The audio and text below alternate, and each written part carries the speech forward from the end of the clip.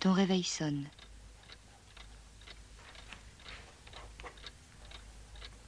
Tu ne bouges absolument pas.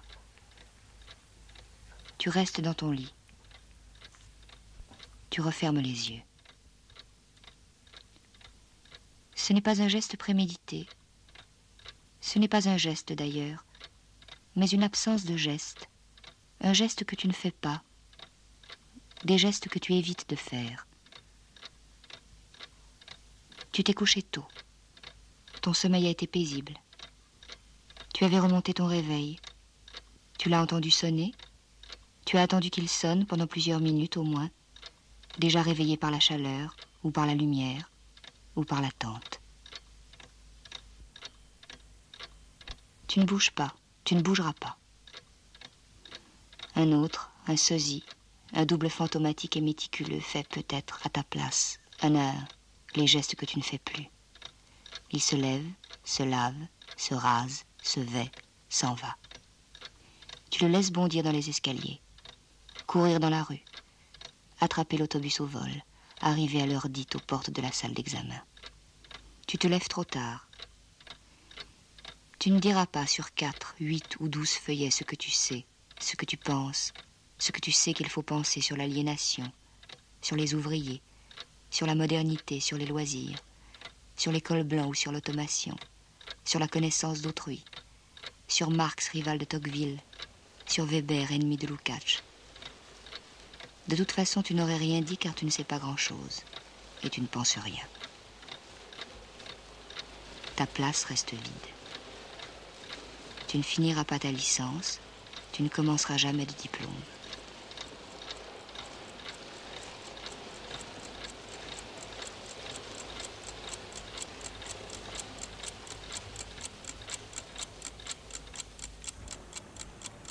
Tu ne feras plus d'études. Tu prépares, comme chaque jour, un bol de Nescafé. Tu y ajoutes, comme chaque jour, quelques gouttes de lait concentré sucré. Tu ne te laves pas. Tu t'habilles à peine. Dans une bassine de matière plastique rose, tu mets à tremper 3 paires de chaussettes.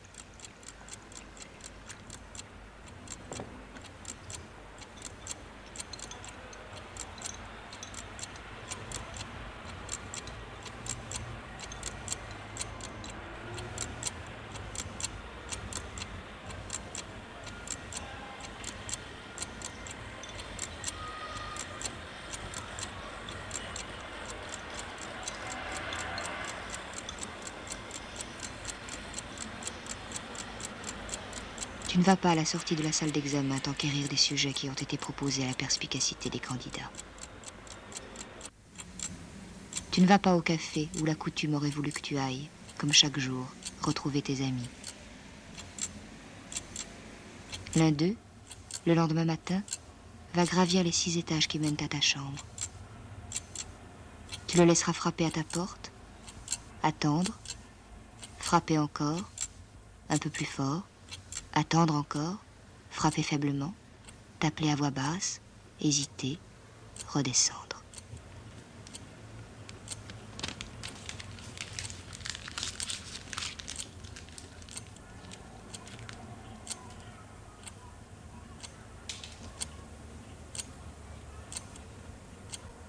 D'autres sont venus, le lendemain, le surlendemain, ont frappé, ont attendu, ont appelé, ont glissé des messages.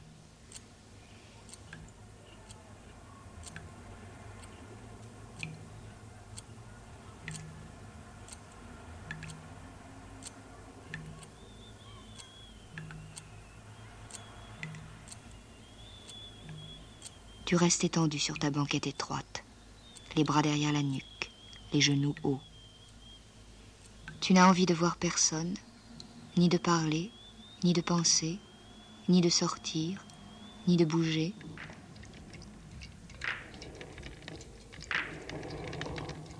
C'est un jour comme celui-ci, un peu plus tard, un peu plus tôt, que tu découvres sans surprise que quelque chose ne va pas, que tu ne sais pas vivre, que tu ne sauras jamais.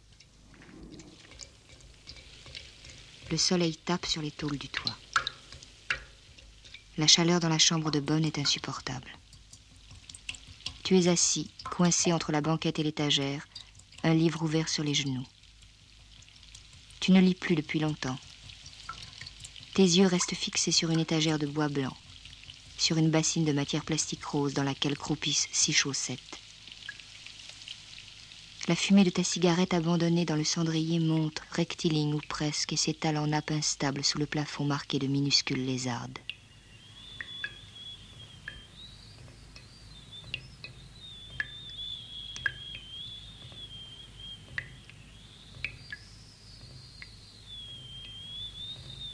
Quelque chose s'est cassé. Tu ne te sens plus soutenu. Quelque chose qui t'a jusqu'alors réconforté, t'a tenu chaud au cœur, le sentiment de ton existence, l'impression d'adhérer, de baigner dans le monde, se met à te faire défaut. Ton passé, ton présent, ton avenir se confondent. Ce sont la seule lourdeur de tes membres, ta migraine insidieuse, l'amertume et la tiédeur du Nescafé, ce boyau en soupente qui te sert de chambre, ce galetas long de 2,92 m, large d'1,73 m, soit un tout petit peu plus de 5 mètres carrés, cette mansarde dont tu n'as plus bougé depuis plusieurs heures, depuis plusieurs jours. Tu es assis sur une banquette trop courte pour que tu puisses, la nuit, t'y étendre de tout ton long, trop étroite pour que tu puisses t'y retourner sans précaution. Tu regardes, d'un œil maintenant presque fasciné, une bassine de matière plastique rose qui ne contient pas moins de 6 chaussettes. Tu restes dans ta chambre, sans manger, sans lire, presque sans bouger. Tu regardes la bassine, l'étagère, tes genoux, ton regard dans le miroir fêlé, le bol, l'interrupteur. Tu écoutes les bruits de la rue, la goutte d'eau au robinet du palier, les bruits de ton voisin, ses raclements de gorge, ses quintes de toux, le sifflement de sa bouilloire. Tu suis sur le plafond la ligne sinueuse d'une mince fissure, l'itinéraire inutile d'une mouche, la progression presque repérable des ombres.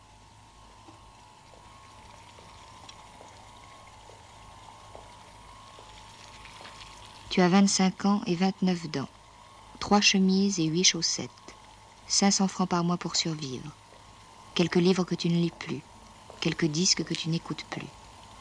Tu n'as pas envie de te souvenir d'autre chose. Tu es assis et tu ne veux qu'attendre, attendre seulement jusqu'à ce qu'il n'y ait plus rien à attendre.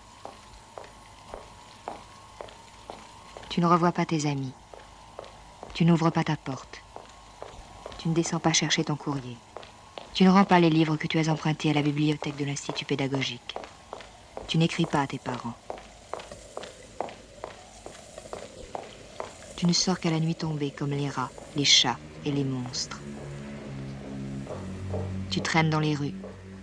Tu te glisses dans les petits cinémas crasseux des grands boulevards.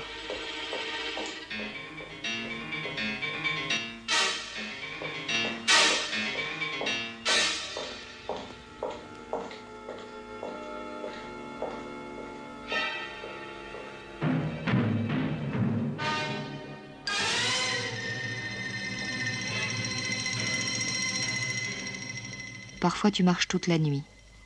Parfois tu dors tout le jour. Tu es un oisif, un somnambule, une huître. Tu te sens peu fait pour vivre, pour agir, pour façonner. Tu ne veux que durer. Tu ne veux que l'attente et l'oubli.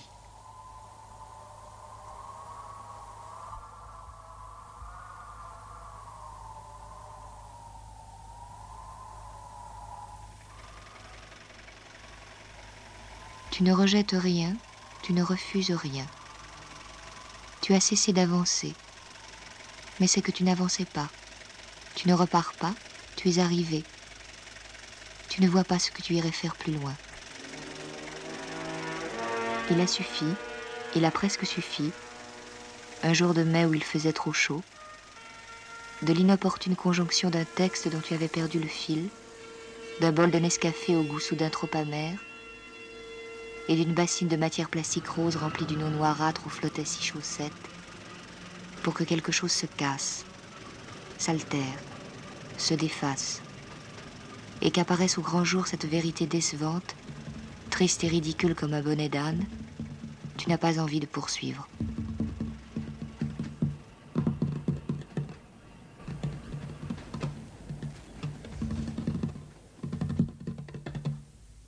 La nuit, ta chambre te protège. La banquette étroite où tu restes étendu, le plafond qu'à chaque instant tu redécouvres. La nuit, seul au milieu de la foule des grands boulevards, il t'arrive presque d'être heureux du bruit et des lumières, du mouvement, de l'oubli. Tu suis le flot qui va et vient de la République à la Madeleine, de la Madeleine à la République.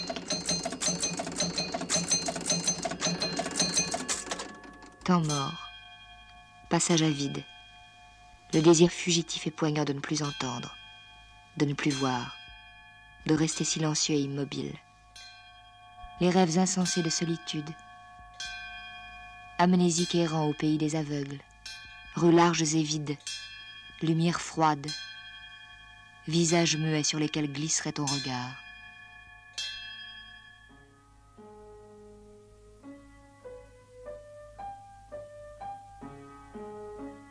Comme si, sous ton histoire tranquille et rassurante d'enfant sage, de bon élève, sous ces signes évidents, trop évidents de la croissance, les traits au crayon sur le chambranle de la porte des cabinets, les diplômes, les pantalons longs, les premières cigarettes, le feu du rasoir, l'alcool, la clé sous le paillasson pour les sorties du samedi soir, le dépucelage, le baptême de l'air, le baptême du feu, avait depuis toujours couru un autre fil, toujours présent, toujours tenu lointain, qui tisse maintenant la toile familière de ta vie retrouvée, le décor vide de ta vie désertée, image en filigrane de cette vérité dévoilée, de cette démission si longtemps suspendue, de cet appel au calme, images inertes et floues, photographies surexposées, presque blanches, presque mortes, presque déjà fossiles.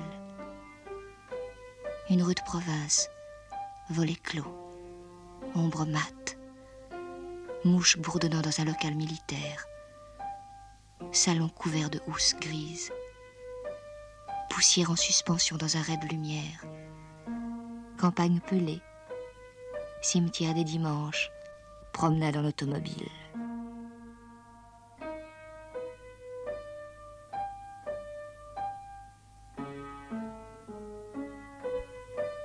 Homme assis sur une banquette étroite un jeudi après-midi, un livre ouvert sur les genoux, regard absent.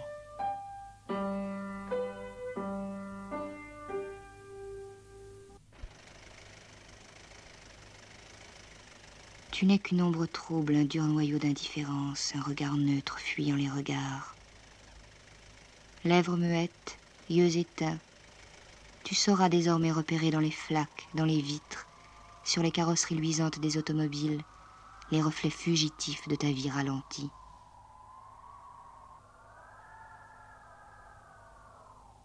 L'eau goutte au robinet du palier. Ton voisin dort. Le faible halètement d'un taxi diesel à l'arrêt souligne plus qu'il ne rompt le silence de la rue. L'oubli s'infiltre dans ta mémoire. Les fissures du plafond dessinent un improbable labyrinthe.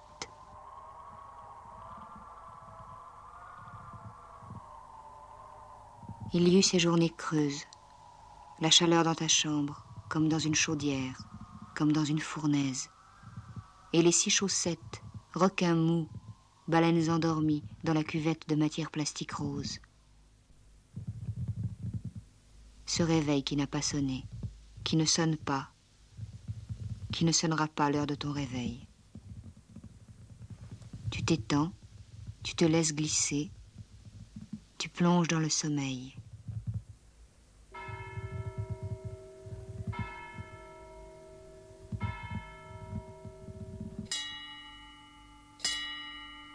Ta chambre est le centre du monde.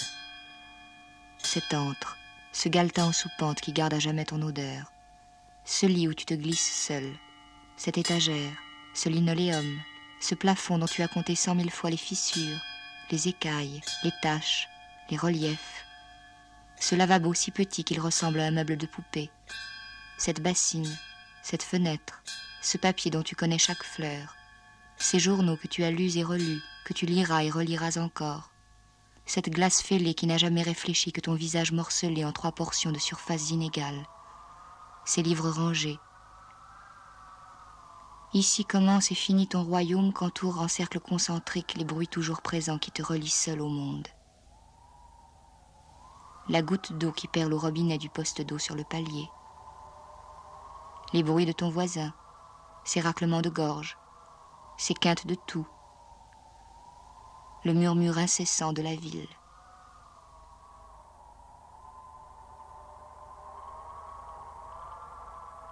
En bas, au croisement, l'alternance réglée des coups de frein, des arrêts, des reprises, des accélérations, rythme le temps presque aussi sûrement que la goutte inlassable, que le clocher de Saint-Roch. Ton réveil, depuis longtemps, marque 5h15. Dans le silence de ta chambre, le temps ne pénètre plus. Il est alentour, bain permanent, obsédant, faussé, un peu suspect. Le temps passe, mais tu ne sais jamais l'heure. Il est 10h, ou peut-être 11. Il est tard, il est tôt, le jour naît, la nuit tombe. Les bruits ne cessent jamais tout à fait. Le temps ne s'arrête jamais totalement, même s'il n'est plus qu'une minuscule brèche dans le mur du silence. Murmure ralenti, oublié du goutte à goutte, presque confondu avec les battements de ton cœur.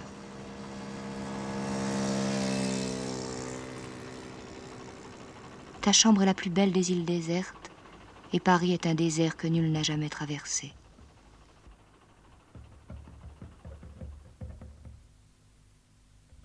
Tu n'as besoin de rien d'autre que de ce calme, que de ce silence, que de cette torpeur, que seuls les soulèvements de ta cage thoracique témoignent encore de ta patiente survie.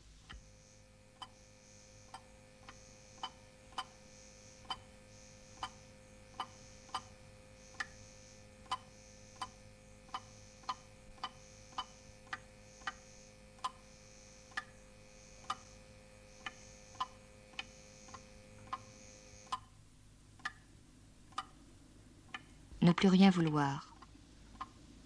Attendre jusqu'à ce qu'il n'y ait plus rien à attendre. Traîner, dormir. Te laisser porter par les foules, par les rues. Suivre les caniveaux, les grilles, l'eau le long des berges. Longer les quais, raser les murs. Perdre ton temps. Être sans désir, sans dépit, sans révolte.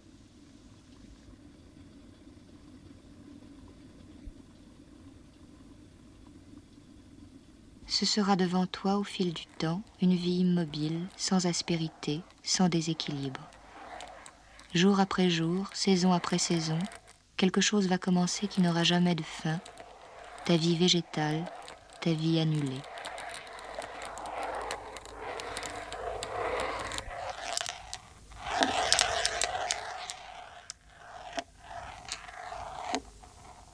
Ici, tu apprends à durer. Parfois maître du temps, maître du monde, petite araignée attentive au centre de ta toile, tu règnes sur Paris. Tu gouvernes le nord par l'avenue de l'Opéra, le sud par les guichets du Louvre, l'est et l'ouest par la rue Saint-Honoré.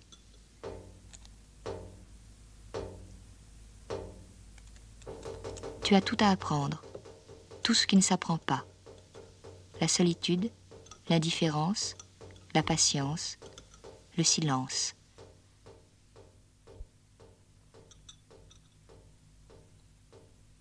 Tu es seul, et parce que tu es seul, tu ne dois plus regarder l'heure.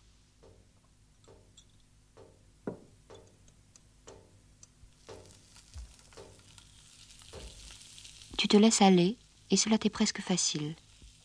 Tu laisses le temps qui passe effacer la mémoire des visages, des adresses, des téléphones, des sourires, des voix. Tu oublies que tu as appris à oublier, que tu t'es un jour forcé à l'oubli. Tu n'entres plus dans les cafés. Tu n'en fais plus le tour d'un air soucieux, allant jusque dans les arrière-salles à la recherche de tu ne sais plus qui. Tu ne cherches plus personne dans les queues qui se forment toutes les 2 heures devant les 7 cinémas de la rue Champollion. Tu es seul. Tu apprends à marcher comme un homme seul, à flâner, à traîner, à voir sans regarder, à regarder sans voir. Tu apprends la transparence, l'immobilité, l'inexistence. Tu apprends à rester assis, à rester couché, à rester debout. Tu apprends à regarder les tableaux comme s'ils étaient des bouts de mur, et les murs comme s'ils étaient des toiles dont tu suis sans fatigue les milliers de chemins. Labyrinthe inexorable, texte que nul ne saurait déchiffrer, visage en décomposition.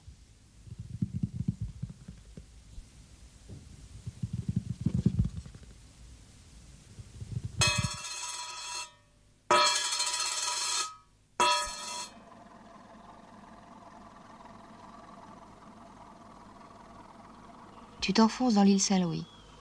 Tu prends la rue de Vaugirard. Tu vas vers Pereire, vers Château-Landon. Tu marches lentement. Tu reviens sur tes pas. Tu essuies les devantures. Tu vas t'asseoir sur le parapet du pont Louis-Philippe et tu regardes se faire et se défaire un remous sous les arches. Des péniches passent plus loin, bouleversant à la longue les jeux de l'eau contre les piles. Des pêcheurs assis, immobiles, suivent des yeux l'inflexible dérive des flotteurs.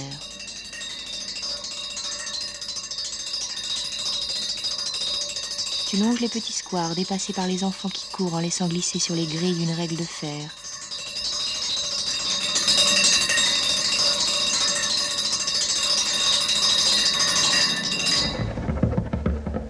Tu t'assieds sur les bancs aux pieds de fonte sculptés en forme de pattes de lion. De vieux gardiens infirmes discutent avec des nurses d'un autre âge. Avec la pointe de ta chaussure, tu traces dans la terre à peine sableuse des ronds, des carrés, des initiales.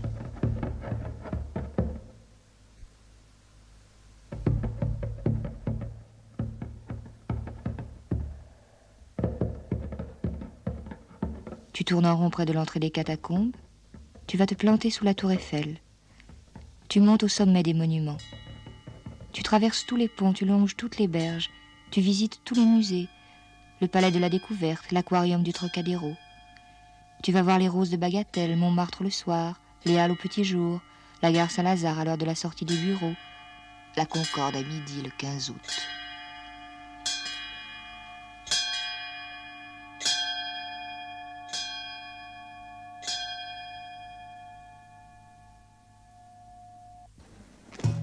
Dans les jardins du Luxembourg, tu regardes les retraités joueurs de bridge, de belote ou de tarot. Sur un banc, non loin de toi, un vieillard momifié, immobile, les pieds joints, le menton appuyé sur le pommeau de sa canne qu'il agrippe à 2 mains, regarde devant lui dans le vide, pendant des heures. Tu l'admires. Tu cherches son secret, sa faiblesse. Mais il semble inattaquable. Il ne bave même pas. Il ne remue pas les lèvres. Il scie à peine. Le soleil tourne autour de lui. Peut-être sa seule vigilance consiste-t-elle à suivre son ombre. Il doit avoir des repères depuis longtemps tracés. Sa folie, s'il est fou, est peut-être de se prendre pour un cadran solaire. Tu voudrais lui ressembler, mais sans doute est-ce l'un des effets de ton extrême jeunesse dans ta vocation de vieillard. Tu t'énerves trop vite. Malgré toi, ton pied remue sur le sable. Tes yeux errent. Tes doigts se croisent et se décroisent sans cesse. Tu marches encore, au hasard. Tu te perds, tu tournes en rond. Tu te fixes parfois des buts dérisoires. Daumesnil, Clignancourt, le boulevard Gouvion-Saint-Cyr, le musée postal.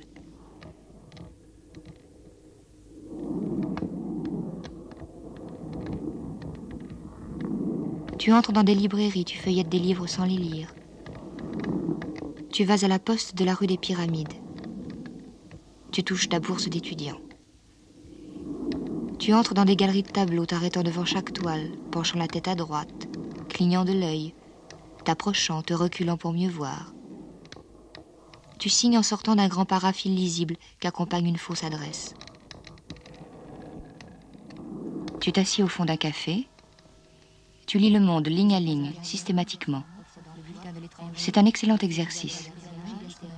Les prévisions météorologiques, les pages économiques, gastronomiques, scientifiques, aéronautique, touristique, pédagogique, littéraire, aéronautique, touristique, les pédagogiques, Tu lis Le Monde ligne à ligne, systématiquement. les prévisions météorologiques, C'est un excellent exercice. les prévisions météorologiques, les programmes radio, télévision, offre d'emploi, les programmes radio, appartement, le bulletin de l'étranger, offre d'emploi, bulletin de l'appartement, occasion, cours de leçons, les naissances, fonds de cours d'occasion, la politique fiançailles, 500 ou 1000 informations sont passées sous tes yeux scrupuleux et attentifs. Mais ta mémoire a pris soin de n'en retenir aucune. Tu as lu avec une égale absence d'intérêt que Pont-à-Mousson était faible, New York soutenu, qu'il faut faire confiance à l'expérience de la plus ancienne banque de crédit immobilier en France et à son réseau de spécialistes, qu'il y a 3 milliards de dégâts en Floride à la suite du passage du typhon Barbara, radio, télévision, que Jean-Paul et Lucas sont fiers d'annoncer la venue au monde de leur petite sœur Lucie. au jour le jour, Tu peux encore t'étonner que la combinaison, selon des règles finalement très simples, d'une trentaine de signes typographiques, soit capable de créer chaque jour ces milliers de messages. Mais pourquoi en ferais-tu ta pâture? Pourquoi les déchiffrerais-tu? Il t'importe seulement que le temps coule et que rien ne t'atteigne. Tes yeux lisent les lignes posément, l'une après l'autre.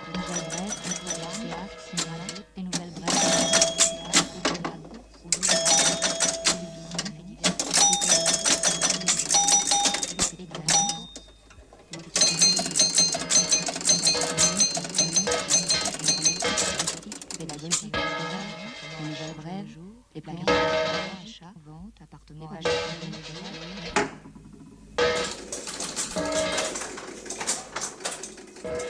En face du monde, l'indifférent n'est ni ignorant ni hostile.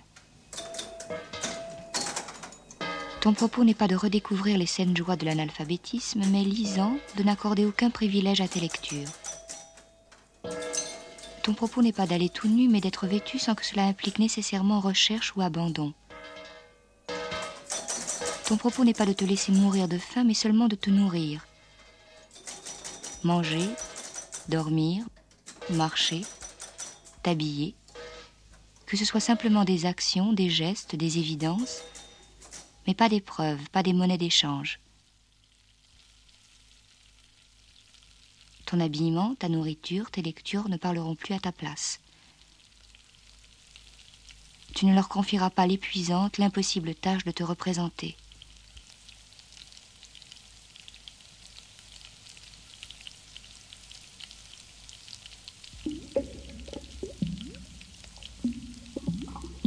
Tu mets ta chemise et ta veste, tu lis le journal, tu joues au billard électrique, tu absorbes 1 ou 2 fois par jour, rarement plus, une ration assez strictement calculable de protides et de glucides, sous forme d'un morceau de viande de bœuf grillé, de lamelles de pommes de terre saisies dans de l'huile bouillante, d'un verre de vin rouge. Il s'agit d'un steak, mais certainement pas d'un tourne d'eau. De frites que personne ne sacrerait pomme paille. D'un vin dont nul ne songerait à contrôler l'appellation. Mais ton estomac ne fait plus la différence, et ton palais non plus. Le langage a été plus résistant. Il t'a fallu quelque temps pour que la viande cesse d'être coriace, les frites huileuses, le vin acide, pour que ces adjectifs évocateurs de repas pour pauvres et de soupe populaire perdent petit à petit leur substance, et pour que la tristesse, la pauvreté, la pénurie, le besoin, la honte qui s'était inexorablement attachée à cette graisse devenue frite, à cette dureté devenue viande, à cette acidité faite vin, cesse de te marquer, cesse de peser sur toi. Nulle humiliation n'accompagne tes repas. Tu bois du vin rouge, tu manges un beefsteak et des frites.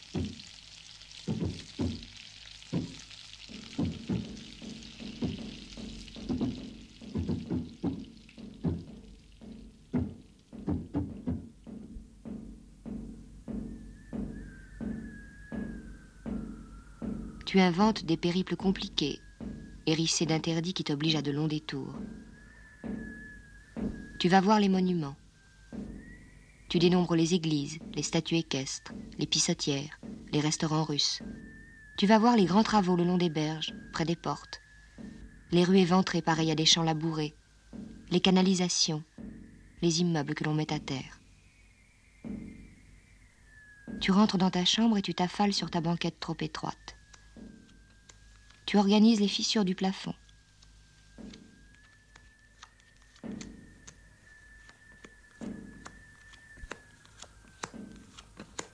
Souvent, tu joues aux cartes tout seul. Tu étales sur ta banquette 4 rangées de 13 cartes. Tu retires les 4 as. Le jeu consiste à ordonner les 48 cartes qui restent en utilisant les cases laissées libres par l'élimination des as. Si l'une de ces cases est la première d'une rangée, tu as le droit d'y mettre un 2. Si elle succède à, mettons, un 6, tu peux y mettre le 7 de la couleur, un 7 le 8, un 8 le 9, un valet la dame.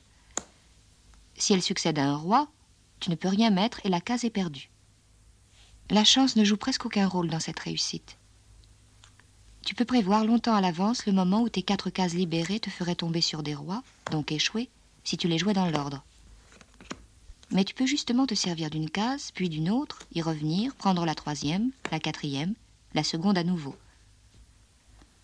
Il est rare néanmoins que tu réussisses.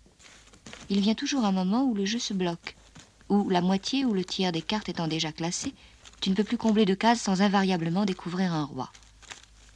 Tu as droit en principe à 2 autres tentatives. Mais à peine le jeu t'apparaît-il compromis que tu ramasses toutes les cartes, les bats 2 ou 3 fois, les étales à nouveau pour une nouvelle épreuve. Tu bats les cartes, tu les étales, tu retires les 4 as, tu regardes le jeu. Tu commences un peu au hasard, en veillant seulement à ne pas découvrir trop vite un roi. Petit à petit, le jeu s'organise.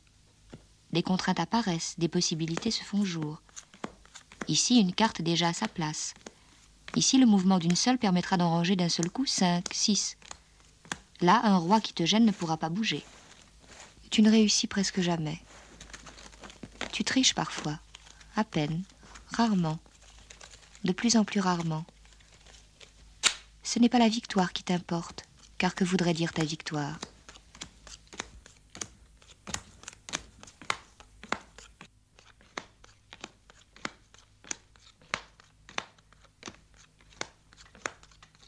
Mais tu joues de plus en plus souvent, de plus en plus longtemps. Parfois toute l'après-midi, ou bien dès ton lever, ou bien jusqu'au matin. Il y a dans ce jeu quelque chose qui te fascine. Plus encore peut-être que les jeux de l'eau près des ponts, que les labyrinthes des plafonds, que les brindilles à peine opaques qui dérivent lentement à la surface de ta cornée. Selon leur place, selon l'instant, chaque carte acquiert une densité presque émouvante. Tu protèges, tu détruis, tu construis, tu combines, tu tires plan sur plan, exercice pour rien, péril que rien ne sanctionne, mise en ordre dérisoire. 48 cartes t'enchaînent à ta chambre, et tu t'y trouves presque heureux qu'un 10 soit à sa place, qu'un roi ne puisse s'élever contre toi, ou presque malheureux que tout tes lents calculs aboutissent tous au même impossible résultat. Comme si cette stratégie solitaire et muette constituait ton seul chemin, était devenue ta raison d'être.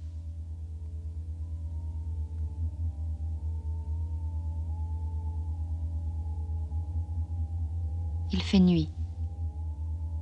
Tu fermes les yeux, tu les ouvres.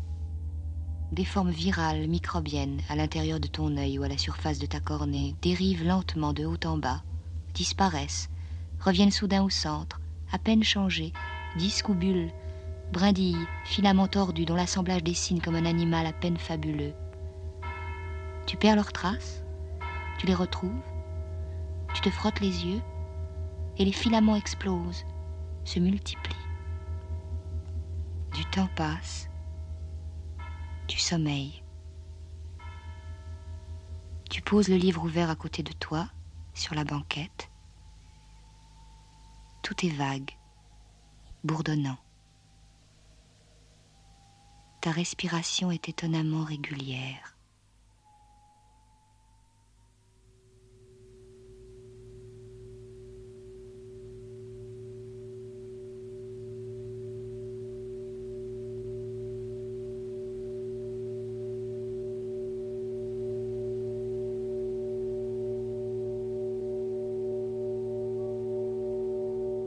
fil des heures, des jours, des semaines, des saisons, tu te déprends de tout, tu te détaches de tout. Tu découvres avec presque parfois une sorte d'ivresse que tu es libre, que rien ne te pèse, ne te plaît ni ne te déplaît. Tu trouves dans cette vie sans usure et sans autre frémissement que ces instants suspendus un bonheur presque parfait, fascinant, parfois gonflé d'émotions nouvelles. Tu vis dans une bienheureuse parenthèse, dans un vide plein de promesses et dont tu n'attends rien. Tu es invisible, limpide, transparent. Tu n'existes plus. Suite des heures, suite des jours, le passage des saisons, l'écoulement du temps. Tu survis, sans gaieté et sans tristesse, sans avenir et sans passé. Comme ça, simplement, évidemment. Comme une goutte d'eau qui perle au robinet d'un poste d'eau sur un palier. Comme 6 chaussettes trempées dans une bassine de matière plastique rose. Comme une mouche ou comme une huître. Comme un arbre. Comme un rat.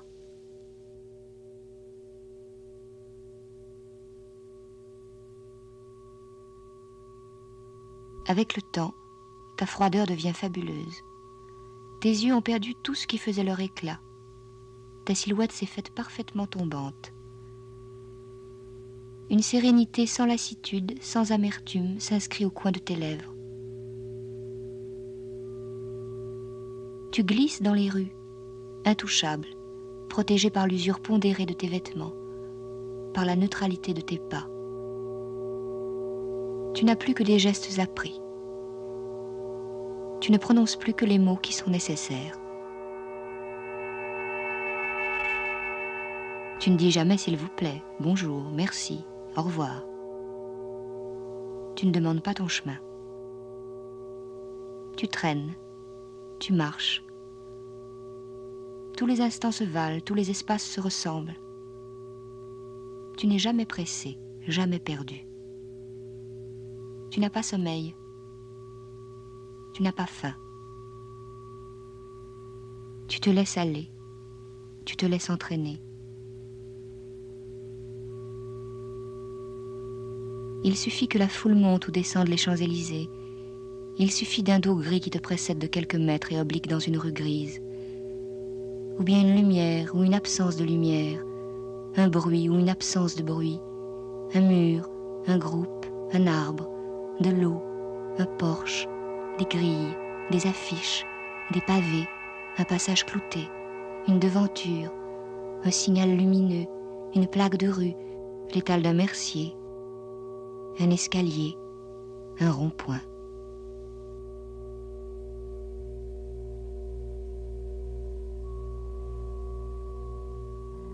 Tu marches ou tu ne marches pas, tu dors ou tu ne dors pas, tu achètes le monde ou tu ne l'achètes pas, tu manges ou tu ne manges pas, tu t'assieds, tu t'étends, tu restes debout, tu te glisses dans les salles obscures, tu allumes une cigarette, tu traverses la rue, tu traverses la Seine, tu t'arrêtes, tu repars. Tu joues au billard électrique ou tu n'y joues pas.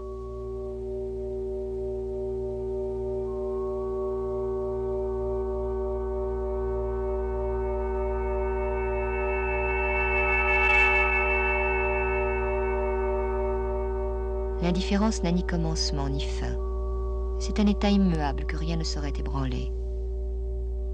Tu n'as plus que des réflexes élémentaires. Tu ne traverses pas quand le feu est au rouge. Tu t'abrites du vent pour allumer ta cigarette. Tu te couvres davantage les matins d'hiver.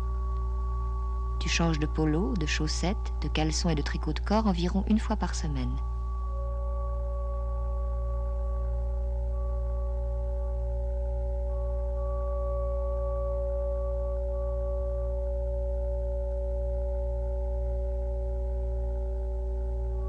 L'indifférence dissout le langage, brouille les signes.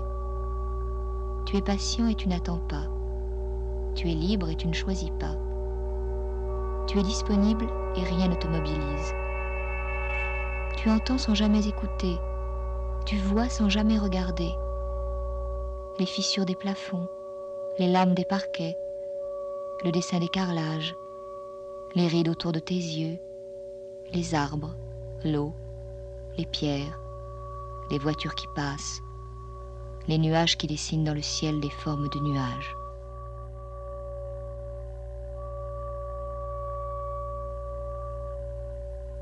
Maintenant, tu vis dans l'inépuisable. Chaque journée est faite de silence et de bruit, de lumière et de noir, d'épaisseur, d'attente, de frissons. Tu glisses, tu te laisses couler, chercher le vide, le fuir, marcher, t'arrêter, t'asseoir, t'attabler, t'accouder, t'étendre. Geste d'automate, te lever, te laver, te raser, te vêtir. Bouchon sur l'eau, aller à la dérive, suivre les cohues, traîner. L'été dans le silence épais, volets clos, rues mortes, asphalte poisseux, vert presque noir des feuilles immobiles. L'hiver dans la lumière froide des devantures, des réverbères, buées aux portes des cafés, moignons noirs des arbres morts. Tu vis sans surprise, tu es à l'abri. Tu dors, tu manges, tu marches, tu continues à vivre, comme un rat de laboratoire qu'un chercheur insouciant aurait oublié dans son labyrinthe.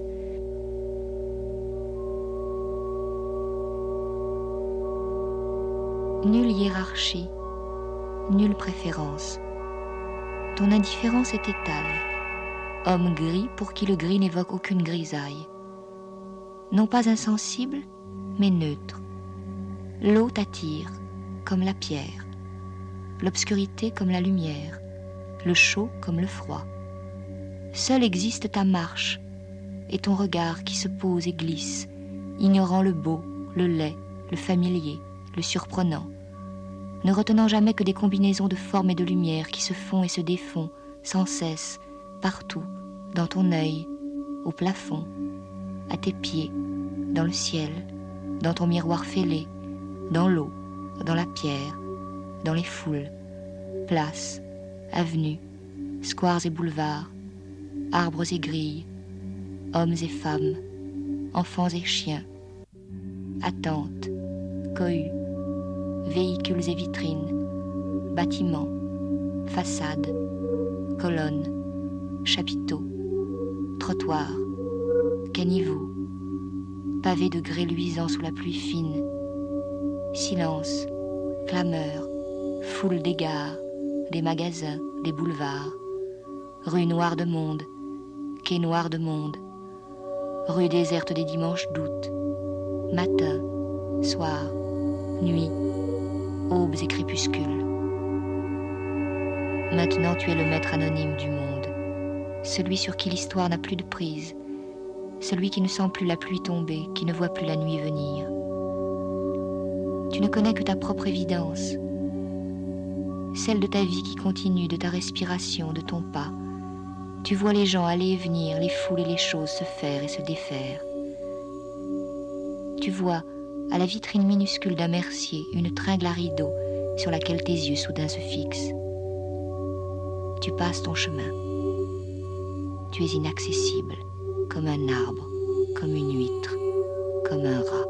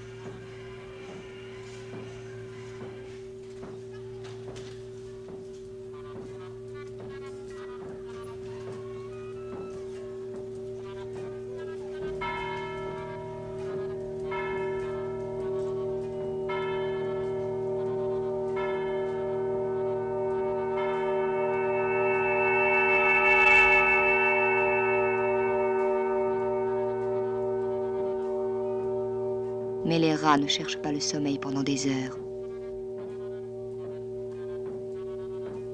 Mais les rats ne se réveillent pas en sursaut, pris de panique, trempés de sueur. Mais les rats ne rêvent pas. Et que peux-tu faire contre tes rêves? Mais les rats ne se rongent pas les ongles, et surtout pas méthodiquement pendant des heures entières, jusqu'à ce que l'extrémité de leurs griffes ne soit plus qu'une plaie diffuse. Tu arraches la corne jusqu'au milieu de l'ongle, meurtrissant les endroits où elle s'attache à la chair. Tu déchires les peaux mortes sur presque toute la longueur de la phalangette jusqu'à ce que le sang se mette à perler, jusqu'à ce que tes doigts te fassent si mal que pendant des heures, le moindre contact te soit à ce point insupportable que tu ne puisses plus rien saisir et doives tremper tes mains dans de l'eau bouillie. Mais les rats, que tu saches, ne jouent pas au billard électrique. Tu te colles contre les appareils pendant des heures, pendant des nuits, rageusement, fiévreusement. Tu ahannes, plaqué sur la machine, accompagnant de grands coups de rein les rebonds de la bille d'acier. Tu t'acharnes contre les ressorts, les lumières, les chiffres, les passages. Femme peinte dont l'œil s'allume, dont l'éventail s'abaisse. Tu ne peux lutter contre un tilt. Tu peux jouer ou ne pas jouer. Tu ne peux pas engager de dialogue. Tu ne peux lui faire dire ce qu'il ne saurait te dire. Tu as beau te serrer contre lui, halter contre lui, le tilt reste insensible à l'amitié que tu éprouves, à l'amour que tu recherches, au désir qui te déchire.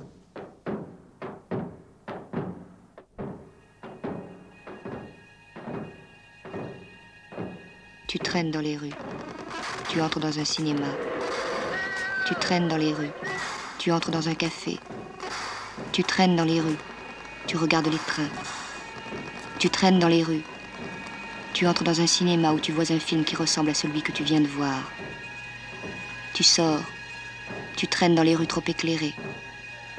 Tu remontes dans ta chambre, tu te déshabilles, tu te glisses dans les draps, tu éteins la lumière, tu fermes les yeux. C'est l'heure où des femmes de rêve trop vite dévêtues se pressent autour de toi. C'est l'heure où tu t'abrutis de livres 100 fois lus, où tu te tournes et te retournes 100 fois sans trouver le sommeil. C'est l'heure où, les yeux grands ouverts dans l'obscurité, ta main tâtonnant au pied de la banquette étroite à la recherche d'un cendrier, d'allumettes, d'une ultime cigarette, tu mesures calmement l'étendue de ton malheur.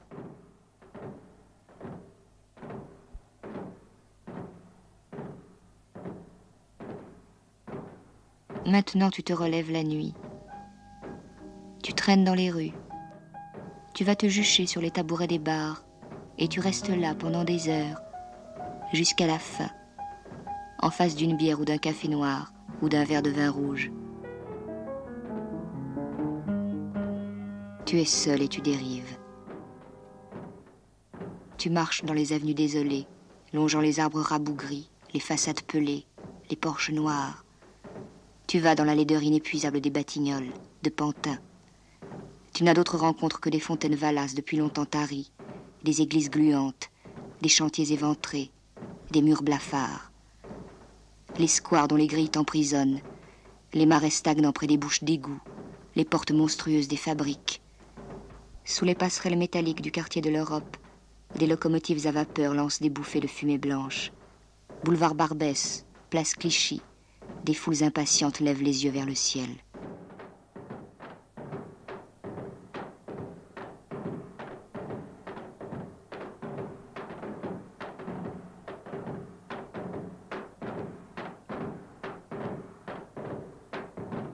Le malheur n'a pas fondu sur toi. Il s'est insinué presque suavement. Il a minutieusement imprégné ta vie, tes gestes, tes heures, ta chambre. Il a pris possession des failles du plafond, des rides de ton visage dans le miroir fêlé, des cartes étalées. Il s'est coulé dans la goutte d'eau du robinet du poste d'eau. Il a résonné avec chaque quart d'heure au clocher de Saint-Roch. Le piège, c'était ce sentiment parfois presque exaltant. Cet orgueil, cette sorte d'ivresse. Tu croyais n'avoir besoin que de la ville, de ses pierres et de ses rues, des foules qui t'entraînaient, Besoin seulement d'une place avancée dans un cinéma de quartier. Besoin seulement de ta chambre, ton antre, ta cage, ton terrier. Tu étales encore une fois les 52 cartes sur ta banquette étroite. Tu as perdu tes pouvoirs. Le piège, cette illusion dangereuse d'être infranchissable, de n'offrir aucune prise au monde, de glisser, intouchable, yeux ouverts regardant devant eux, percevant tout, ne retenant rien. Homme sans mémoire, sans frayeur. Mais il n'y a pas d'issue, pas de miracle, nulle vérité. Tu t'assieds, jambes ballantes, au-dessus de la Seine. Tu rases les murs sales des rues noires. Tu retires les 4 as de tes 52 cartes étalées. Combien de fois tu refais les mêmes gestes mutilés, les mêmes trajets qui ne conduisent jamais nulle part. Tu n'as d'autre secours que tes refuges de 4 sous, ta patience imbécile, les 1001 détours qui chaque fois te ramènent à ton point de départ. Des squares au musée, des cafés au cinéma, des berges au jardin, les salles d'attente dans les gares, les halls des grands hôtels, les monoprix, les librairies, les couloirs du métro, les arbres, les pierres, l'eau, les nuages, le sable, la brique, la lumière, le vent, la pluie. Seul compte ta solitude. Quoi que tu fasses, où que tu ailles, tout ce que tu vois n'a pas d'importance. Tout ce que tu fais est vain. Tout ce que tu cherches est faux. Seule existe la solitude que tôt ou tard, chaque fois, tu retrouves en face de toi. Tu t'es arrêté de parler et seul le silence t'a répondu. Mais ces mots, ces milliers, ces millions de mots qui se sont arrêtés dans ta gorge, les mots sans suite, les cris de joie, les mots d'amour, les rires idiots, quand donc les retrouveras-tu ? Maintenant tu vis dans la terreur du silence. Mais n'es-tu pas le plus silencieux de tous ?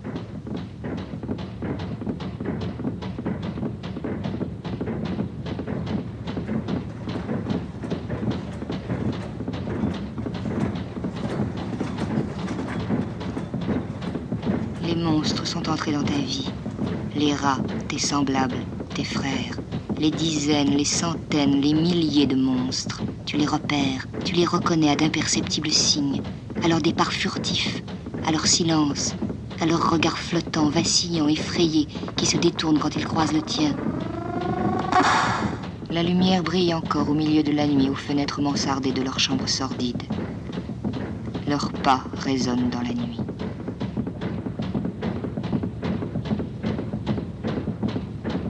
Mais ces visages sans âge, ces silhouettes frêles ou flasques, ces dos ronds, gris, tu les sais près de toi à chaque heure. Tu suis leur ombre, tu es leur ombre, tu hantes leurs repères, leurs réduits. Tu as les mêmes refuges, les mêmes asiles, les cinémas de quartier pleins de désinfectants, les squares, les musées, les cafés, les gares, les métros, les halles. Des espoirs assis comme toi sur les bancs, dessinant et effaçant sans cesse sur le sable poussiéreux le même cercle imparfait, lecteurs de journaux trouvés dans les corbeilles à papier. Ils ont les mêmes périples que toi, aussi vains, aussi lents. Ils hésitent comme toi devant les plans aux stations de métro. Ils mangent leur pain au lait, assis au bord des berges. Bannis, parias, exclus. Ils marchent en frôlant les murs, tête baissée, épaules tombantes, mains crispées s'accrochant aux pierres des façades, gestes là de vaincus, de mordeurs de poussière.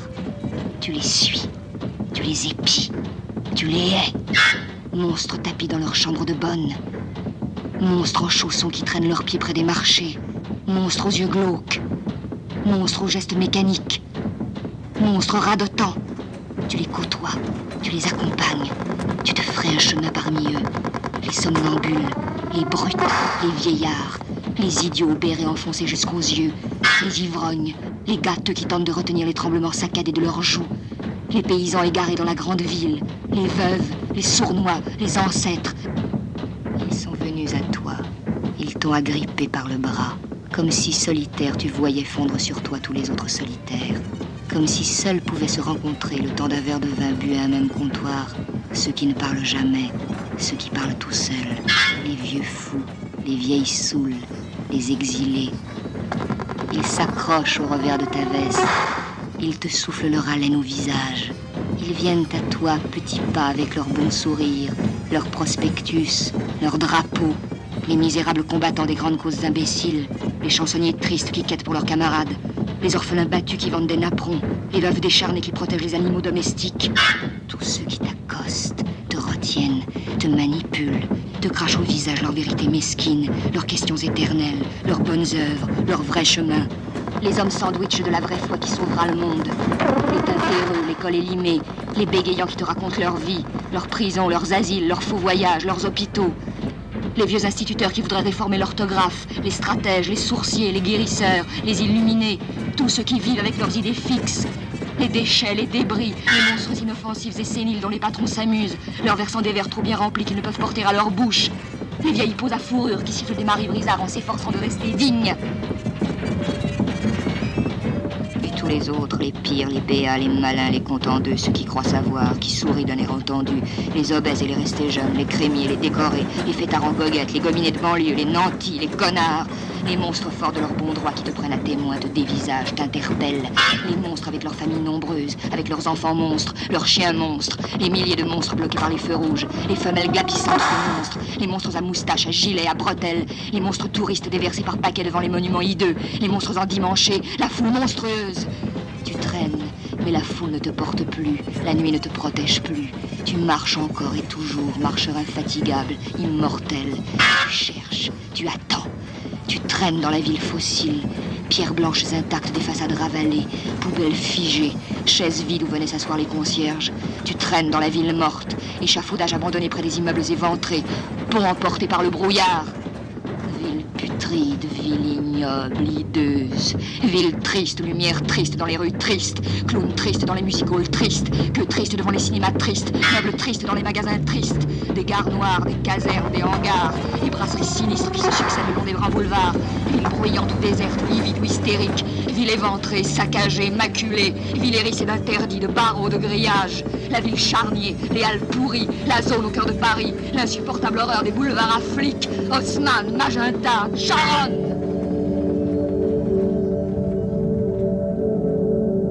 Comme un prisonnier, comme un fou dans sa cellule, comme un rat dans le dédale cherchant l'issue, tu parcours Paris en tous sens, comme un affamé, comme un messager porteur d'une lettre sans adresse.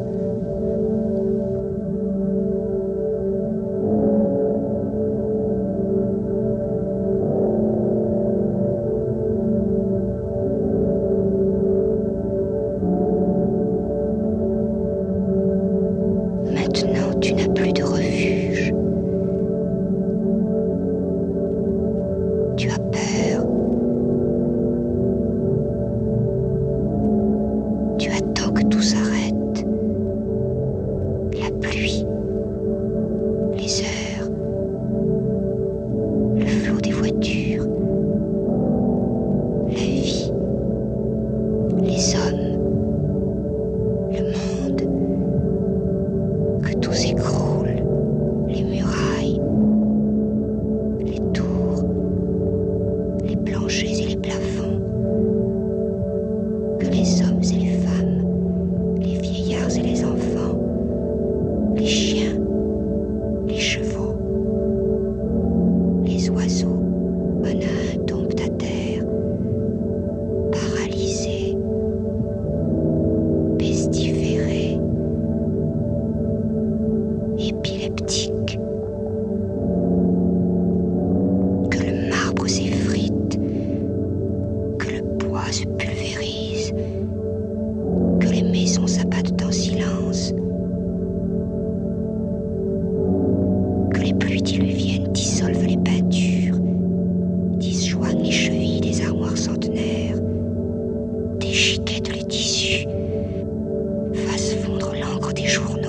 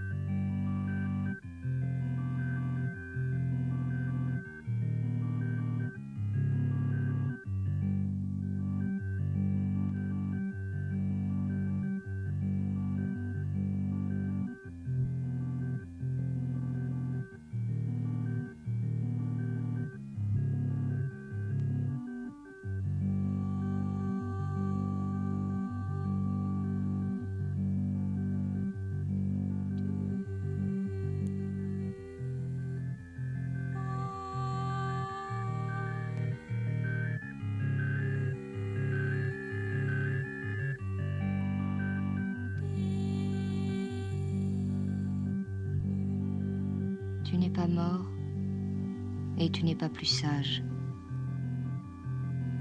Tu n'as pas exposé tes yeux à la brûlure du soleil.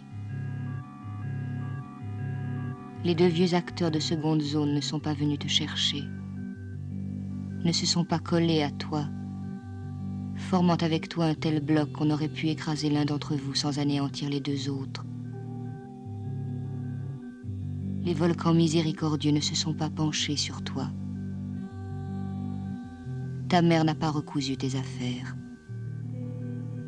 Tu ne pars pas, pour la millionième fois, rechercher la réalité de l'expérience, ni façonner dans la forge de ton âme la conscience incréée de ta race. Nul antique ancêtre, nul antique artisan ne t'assistera aujourd'hui, ni jamais. Tu n'as rien appris, sinon que la solitude n'apprend rien, que l'indifférence n'apprend rien. Tu étais seul et tu voulais qu'entre le monde et toi les ponts soient à jamais coupés. Mais tu es si peu de choses. Tu n'as jamais fait qu'errer dans une grande ville, que longer sur quelques kilomètres des façades, des devantures, des parcs et des quais. L'indifférence est inutile. Ton refus est inutile. Ta neutralité ne veut rien dire. Tu as cru passer, longer les avenues, dériver dans la ville, suivre le chemin des foules, percer le jeu des ombres et des fissures. Mais rien ne s'est passé. Nul miracle, nulle explosion. Chaque jour égrené n'a fait qu'éroder ta patience. Il aurait fallu que le temps s'arrête tout à fait. Mais nul n'est assez fort pour lutter contre le temps. Tu as pu tricher, gagner des miettes, des secondes. Mais les cloches de Saint-Roch, l'alternance des feux au croisement de la rue des Pyramides et de la rue Saint-Honoré, la chute prévisible de la goutte d'eau au robinet du poste d'eau sur le palier, n'ont jamais cessé de mesurer les heures, les minutes, les jours et les saisons. Longtemps tu as construit et détruit tes refuges, l'ordre ou l'inaction, la dérive ou le sommeil, les rondes de nuit, les instants neutres, la fuite des ombres et des lumières. Peut-être pourrais-tu longtemps encore continuer à te mentir, à t'abrutir, mais le jeu est fini. Le monde n'a pas bougé et tu n'as pas changé. L'indifférence ne t'a pas rendu différent. Tu n'es pas mort, tu n'es pas devenu fou. Nulle malédiction ne pèse sur tes épaules. Nulle épreuve ne t'attend. Nul corbeau n'en veut à tes globes oculaires. Nul vautour ne s'est vu infliger l'indigeste pinsomme de venir te boulotter le foie, matin, midi et soir. Nul ne te condamne et tu n'as pas commis de faute.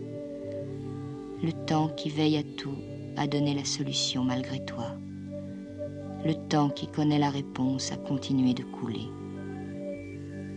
C'est un jour comme celui-ci, un peu plus tard, un peu plus tôt, que tout recommence, que tout commence, que tout continue. Cesse de parler comme un homme qui rêve. Regarde, regarde-les.